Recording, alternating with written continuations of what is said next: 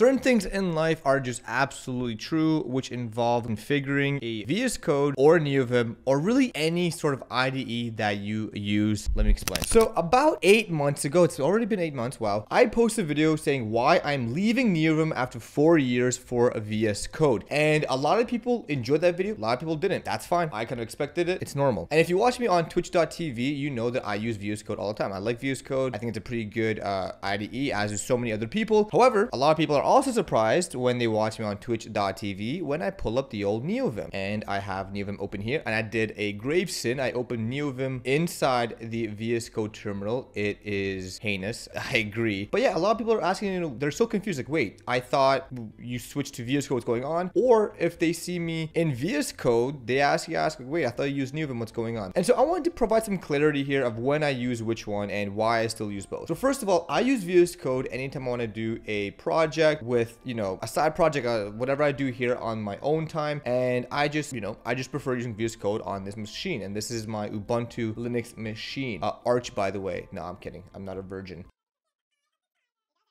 Are you sure about that? And that's typically fine. I just, you know, it was an issue of why I wanted to use VS Code because I technically got very tired of reconfiguring my Neovim over and over and over again with breaking changes, and I just didn't have the biggest or deepest understanding of Lua. And there's a whole other slew of reasons why I typically drop Neovim as my main go-to, just because there's a lot of dependency reading on other like dependencies. I don't know if that even made sense, but if you put something new and you need to use it, you're gonna have to kind of read a documentation of that new application that you're using or whatever you want, right? So it's just a bunch of things that go that way. It's not the end of the world. It just wasn't for me right now. And the video that I linked earlier covers all of this. But what's funny is that I made another video mastering Vim motions in VS Code. And in this video, it's basically a configuration of my VS Code. So a lot of people were surprised, like asking, wait, Melky, didn't you leave Neovim to not do configurations? And then here you go, having new configuration files of what's going on. So it's not really about the truly, you know, over and over configuration, but with VS Code, it's a one-time configuration. I had to do this once and that's it, and I never had to touch it again because the extensions are all managed for me. I don't really need to go deep into the extensions, how to use them, but still, even with all of that, right, even with everything I just said, I still use Neovim at work. When I work my full-time job over at Twitch, I exclusively use Neovim, and the reason for that is because my setup there doesn't change as much as my setup when I have to do side projects or explore new technologies or need new LSPs. Whatever the case may be, my state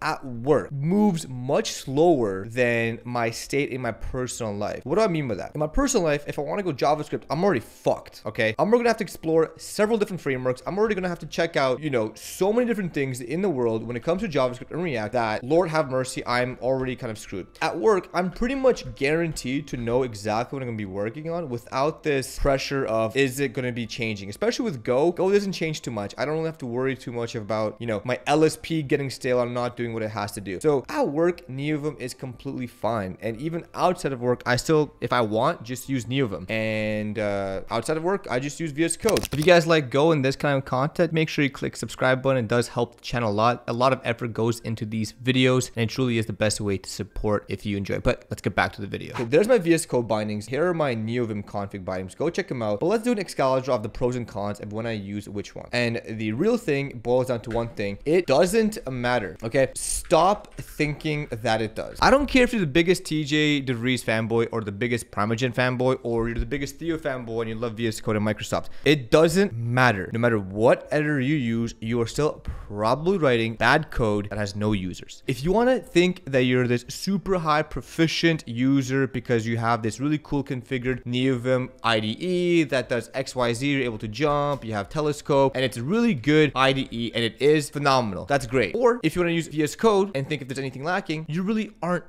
Okay, there's really not this big difference between these two IDEs in terms of the code you write. Are they tools that allow you to write your code in a specific way that maybe makes you more comfortable? Sure. If you prefer Neovim, that's great. If you prefer VS Code, that's also great because again, it shouldn't matter. So for me, when I go with this attitude of like, it doesn't matter what IDE I use, that actually is like a pro for me. Because think about it, I'm as comfortable in VS Code as I am in Neovim. I can jump between things. I can do whatever I want. want. There's really not anything there that is hurting me in any sort of way, right? Same thing with Neovim, I should say. I have it here. I can use telescope. It's actually binded to the same key, funny enough, when I want to jump through different files or, you know, do a grep search. So it's all, you know, it's all fine. It's all dandy. I'm not too pressed on that. And I don't know why people are. I don't know why people have this kind of ideas like, well, you only can use one. Which one do you use? I just use both. I'm not gonna like look at my, you know, day one day and be like, oh, like, oh, I can't use this anymore. I have to spend the whole day reconfiguring this IDE. I'll just be like, okay, you know, today I want to use VS Code. I'm gonna go ahead and use VS Code. Or today I'm gonna use something else. I'm gonna use something else. Like it's all pretty much irrelevant to me. And I wish more people had this attitude. Like, stop spending so much time on like what IDE you want to use and start spending more time on the actual code you write. But yeah, I hope you guys enjoyed this video. Let me know what you think. What IDE do you use? Are you team VS Code or are you team Neovim? Either way, I want to let you know, I don't care.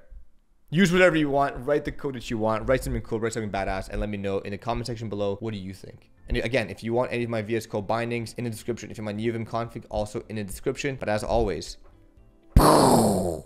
you gotta power it.